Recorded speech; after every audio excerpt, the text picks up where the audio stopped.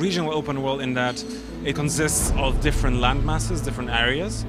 You can travel to most of them smoothly without any loading screens, but there will be visible boundaries in a way that there is a river and there are some burned fields, and on the one side of it you have an area which wasn't touched by the war, and on the other side there is an area which was ravaged by the war, and you will see the difference. But there the boundary is invisible.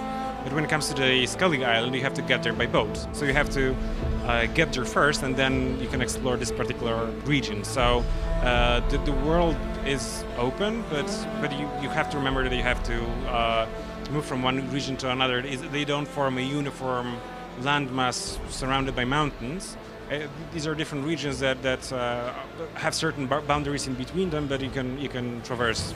The open world game, of course, you can do whatever you want and go wherever you want. So what we are doing is that we are not confining the main storyline to any particular location.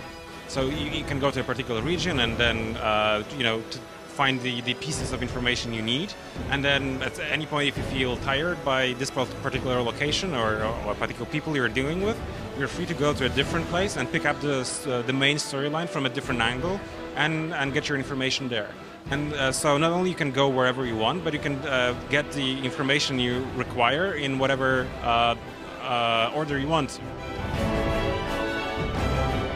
You can just go through the main storyline ignoring all the side quests if you want to. The only difficulty might lie in the fact that enemies don't scale up. There will be some enemies, some monsters, which will be extremely difficult at the beginning of the game, and if you bump into them, you will have trouble.